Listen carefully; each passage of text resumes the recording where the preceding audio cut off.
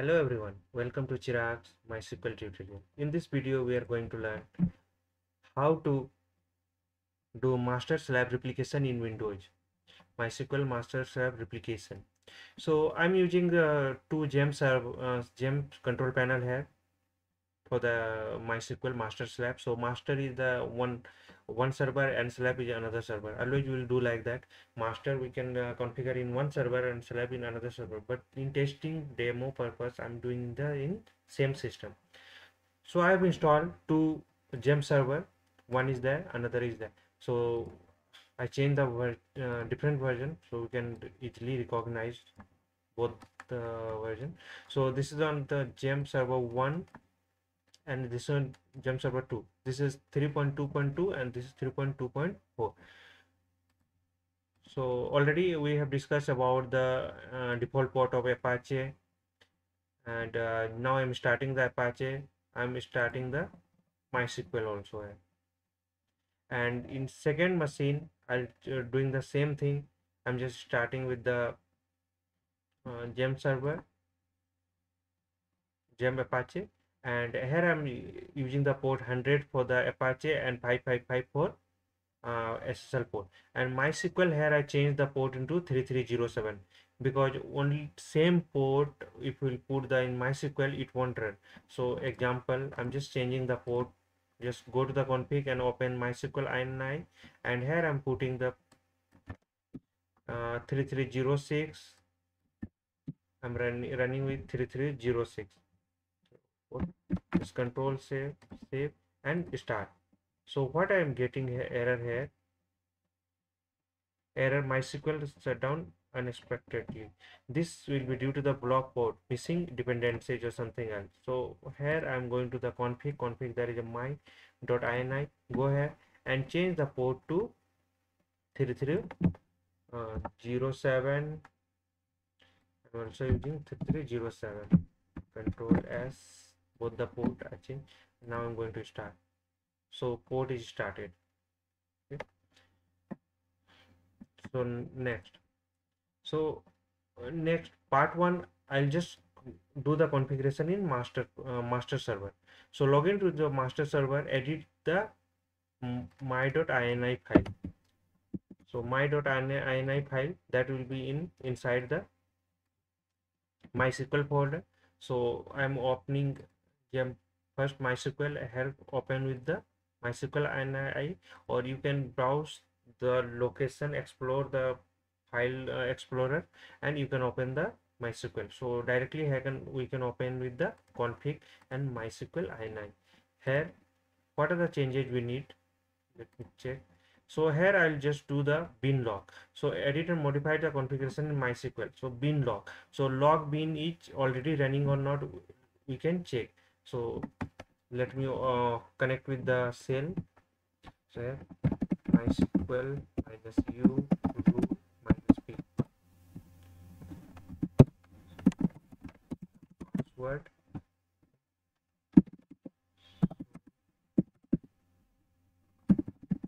So bin logs.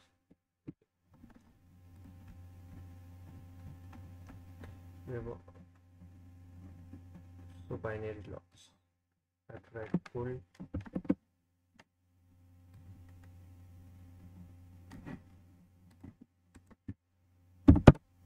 So there is some binary logs are there. We can clear the binary logs, that's not an issue. And we have to set the path. So meanwhile I'm going to set the binary log path. So here I'm changing to bin log to C and path. So let me check the binary log. Control F, log bin. So master-slave default replication, there is a log bin. So I'm just changing this one to, and previously you will able to see like this, as will be there. So I'm changing this total line to C drive, and here I'm creating one folder MySQL master log. So control S, and second server ID is 1. I'm putting server ID is 1. So in C drive I'm going to create one folder that is a MySQL master logs. So there is an empty folder. Next, comment this line if you want to remotely access to the server, or you can bind with the IP also. So later on videos I'll show you how to bind with the particular IP with this MySQL. And here I'm not doing with this. I'm for localhost. We don't have any problem of that. And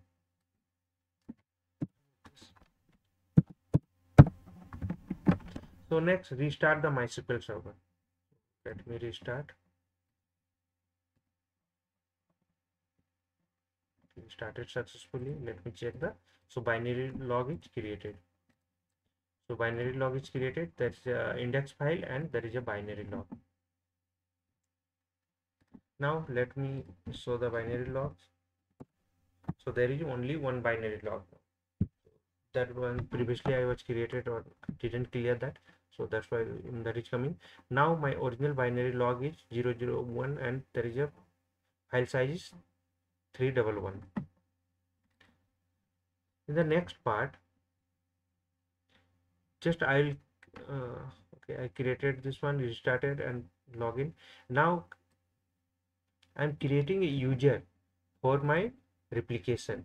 So there is a command, create user my repli, or for the local host, or you can put the IP. So there is an example. I'm giving the IP for that, and example is also there. So in this example, we can write like this also. Both the way we can do. So this is my local host. So I'm putting the local host and identify by I'm giving some password. Let me copy this line. This is simple line, and here I will write this command user and repli, and there is a localhost identified by password. Enter successfully. Let me close this. Next, I am giving the permission replication slab to all the databases for the my repli user at localhost. Successfully, and I'm going to flash the privileges.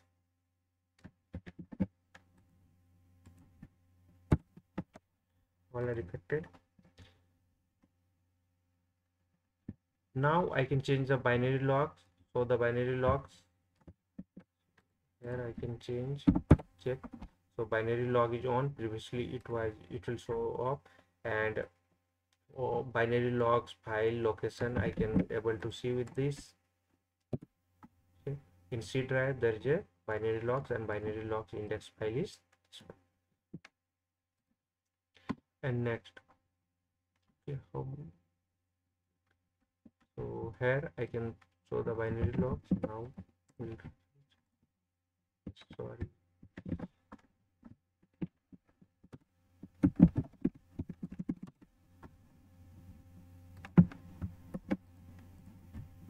binary logs.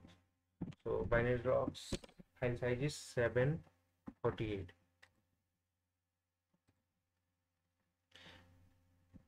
Next, execute below command to log tables and take backup and view file position, file, and everything is there.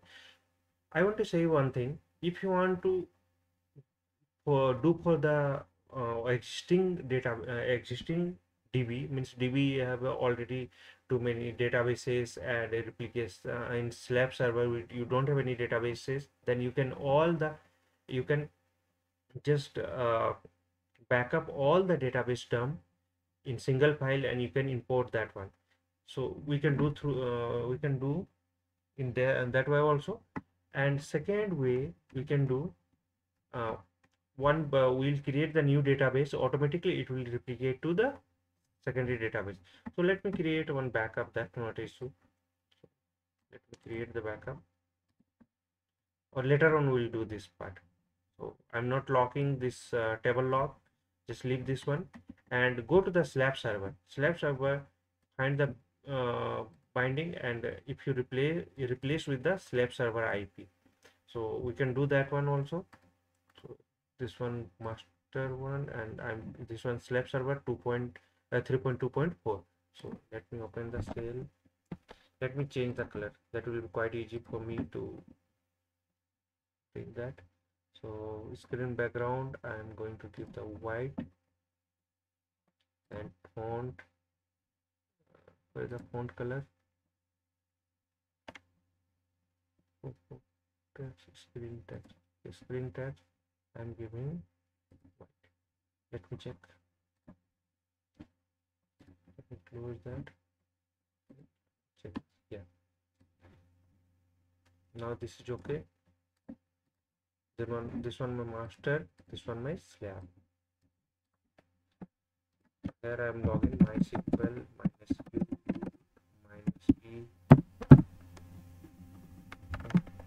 So in this I logged in with the second server, and let me okay.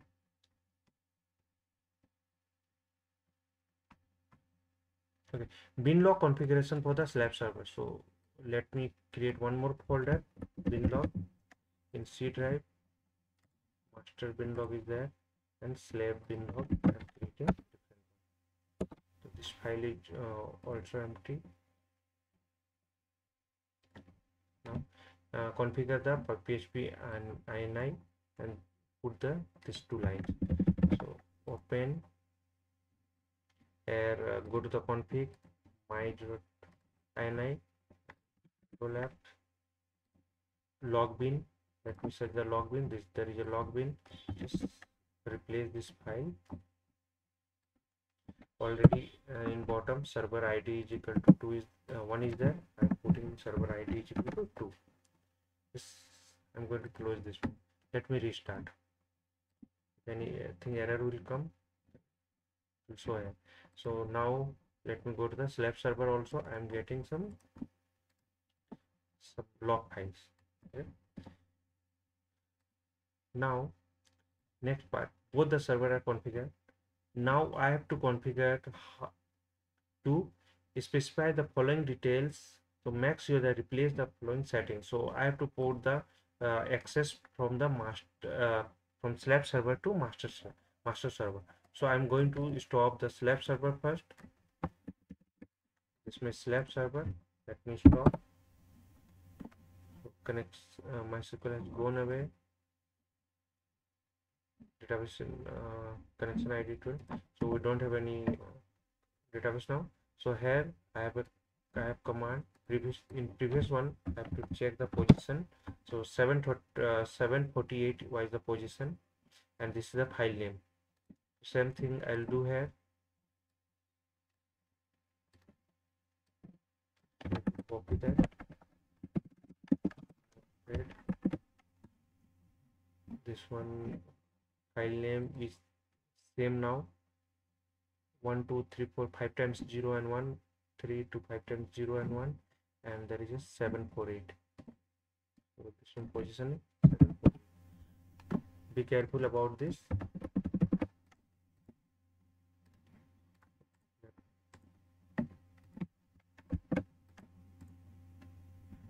Admin @123 and all the things, and the master username is myrepli, already created in the master. I'm just working with the slab, so slab side I'm just creating this one.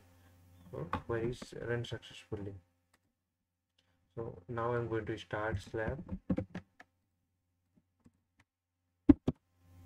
I started. So let me check the databases in the slab side. These are the databases, and master side databases.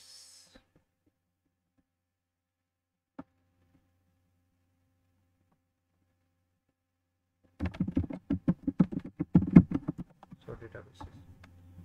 Let me arrange both the side by side.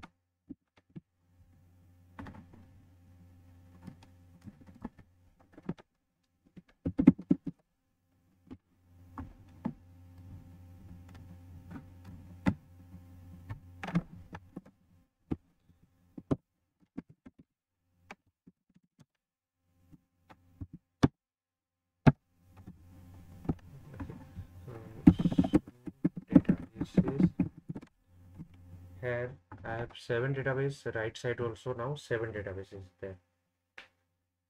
So what I'll do, I'll just create one database. Before that, let me check the process, and we can check the master status and slave status also. Later on we'll do. Here let me create one database.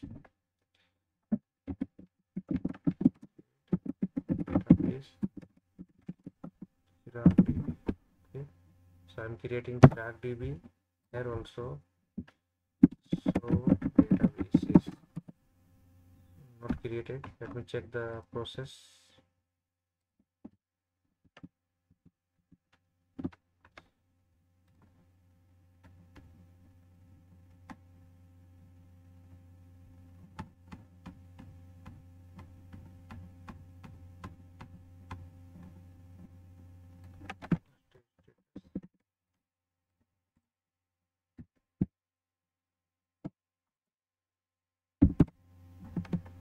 It's 77. There is a and slave status.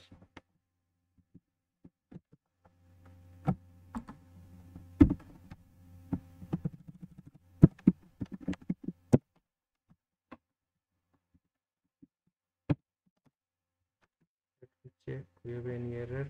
Yeah, from when we're reading from .not name of the binary file got error, and 748 but 877 reset slave.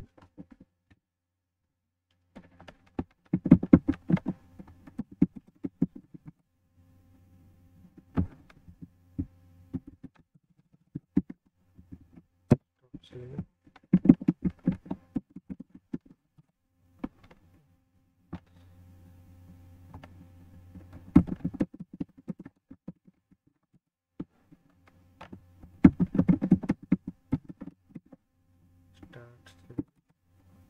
So started. Let me check the slave status. 877. See, now I am able to see the 877, and now I do the show databases. So Chirag DB is just created for me. 8 databases are there. Now I'll create one more database. Database test replic. Okay, so created, and here I'll show the show databases. So database is created. Now I'll just do use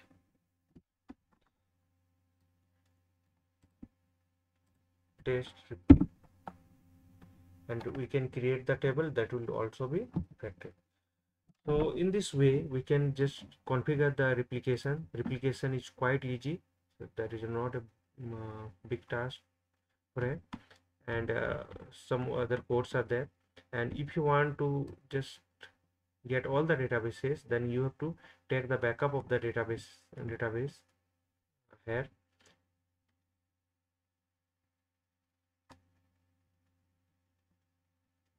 Anywhere we have yeah, I have to take all the backup of the databases. Then first I have to log the tables with the read log. I have to stop the application, then I have to just log the tables, then I'll just take the backup of the database, and same thing I'll just import into the slave server, and I'll just start, and don't forget to unlock the table. So that is the second step. So here we have learned how to do master slave replication in Windows. Hope this will help. Thank you for watching.